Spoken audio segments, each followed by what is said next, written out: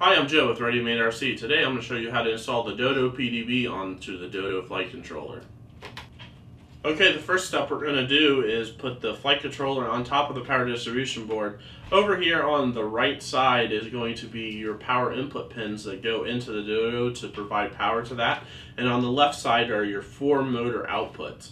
So we're just going to take this and slide it on. Just like that. Now the pins are poking through just a little bit. I'm going to take my soldering iron that is at about 750 degrees Fahrenheit, and we are going to just add a little solder on here. You want to make sure it's nice and hot and gets down in there around the pin and connected to the board. You want to make sure that you hold the soldering iron on here for a little bit at a high temperature so that the solder flows down into the pins.